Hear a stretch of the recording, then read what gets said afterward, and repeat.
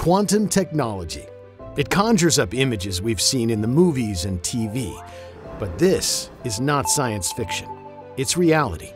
And it's happening now, right here in Colorado. Quantum is how the universe really works. It's how particles really interact with one another. It's not intuitive to humankind, but it will be.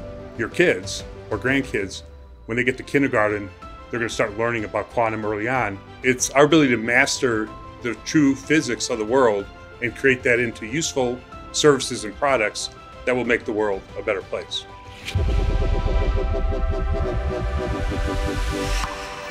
Giants like Intel, IBM, and Google have been locked in a global arms race of sorts to claim quantum advantage. And Colorado's Front Range has long been ground zero. You walk into any quantum lab in the world, and there will be hardware in that lab that has come from Colorado. It goes beyond the borders of our state. New Mexico, Wyoming are part of this, this effort, and the levels of innovation and joint collaboration has been going on for many decades. As we explore how our lives will be touched by quantum in the next few years, there's a surprising confluence of new industry and some of the world's top scientists coming together. There are decades of building up in Colorado around this. So we have the Aspen Center for Physics, we have the National Institute of Standards and Technology, we have the National Renewable Energy Lab, we have Mines, we have Colorado State, we have CU Boulder. So Colorado has a deep history in quantum. There's been a lot of the most important discoveries of quantum that happened right here in our backyard through a combination of the National Institute of Standards and Technology, or NIST, working with the University of Colorado on a joint venture called GILA, has been kind of the intersection of those two. My students and I built the world's most precise atomic clocks right here in Boulder, Colorado. 50+ years of existence have trained generations of leading scientists now working in industry, in national labs, at university, in academia. Colorado in physics area, in that area alone, we have 4 Nobel Prize winners in quantum science. With 34 federally funded research labs, 6 R1 and R2 level universities, and the second most highly educated population in the U.S., federal funds means immediate growth in more businesses putting quantum into real-world applications. In fact, Colorado is the only state actually employing people in this industry at scale. There are more organizations here in Colorado doing quantum work than anywhere else in the world. There are more quantum jobs here in Colorado than anywhere else in the world. At groundbreaking labs and industries along Colorado's Front Range, experts are perfecting different ways of reaching quantum state through lasers or cooling to below deep space temperatures. And just to emphasize how cold we're really getting, this system right here has our sample below 10 millikelvin, which is significantly colder than outer space. And so that's just an incredible engineering feat where we as engineers and scientists and physicists have kind of beat nature and getting colder than something even like outer space. Scientists have been working to harness it for several decades, but now we're entering the life-changing phase of the quantum revolution, where science begins using what it learned to create. At Anschutz Medical Campus in Aurora, Colorado, lives one of the world's largest clinical biobanks. A single drop of your blood can be taken and broken down into a massive molecular database called a genome sequence on a chip.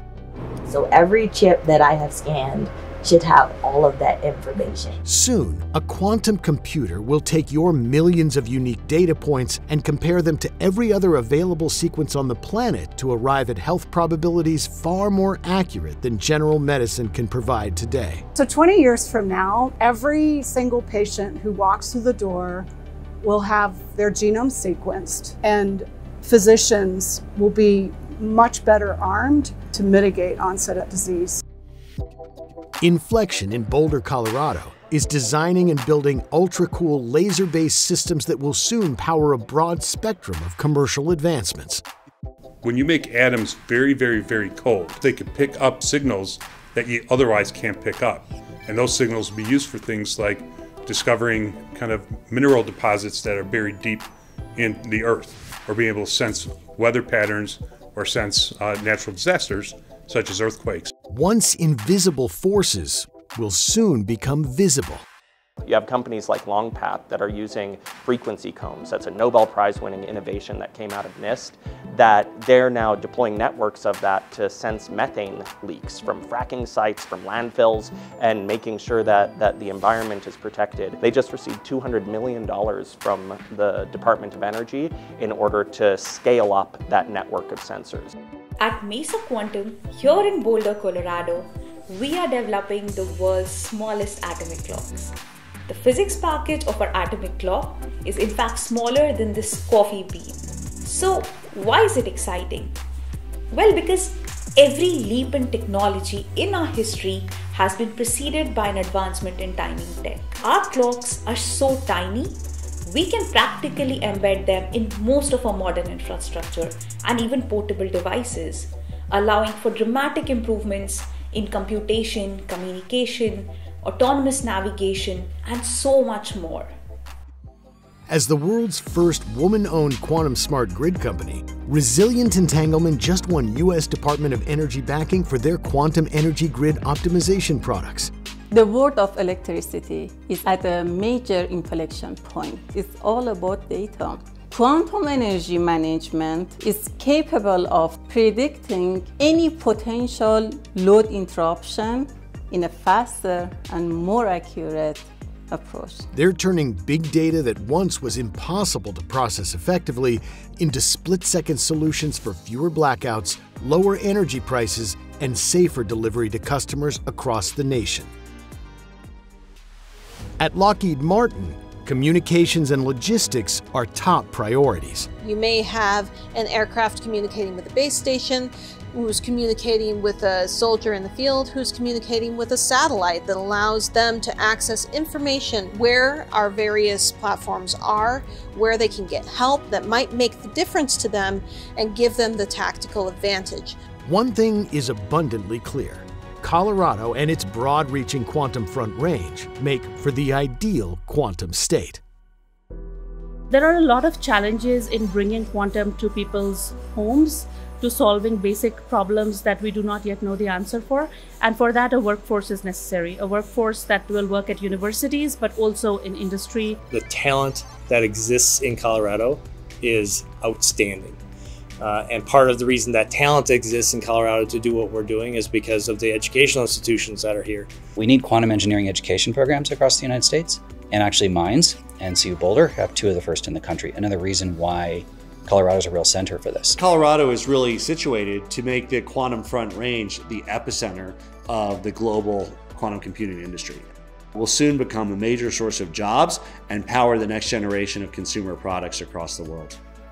The broader growth and collaboration across the entire region also means an opportunity to upskill, reskill, and transition workers. It's not just a place for PhDs and advanced degrees. 80% of my employees aren't PhDs. And the people doing the work to build the infrastructure, they're going to be from Wyoming, they're going to be from New Mexico, they're going to be from rural communities, they're going to be from diverse urban communities. They're going to be hands-on building this future, piece by piece, screw by screw. Of the thousands of jobs in the next few years, 50% will be career opportunities that don't require advanced degrees. Many skills readily transfer to new quantum jobs, with a wealth of opportunities for underrepresented talent.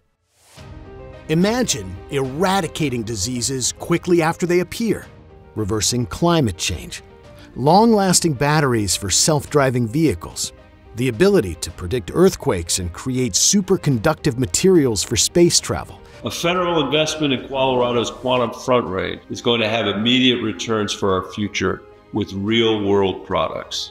With unparalleled history, infrastructure, and a collaborative commercial ecosystem spearheaded by the Elevate Quantum Colorado initiative, Colorado and its partner states stand ready to develop the groundbreaking solutions and create thousands of diverse jobs, leading the global quantum economy into the future.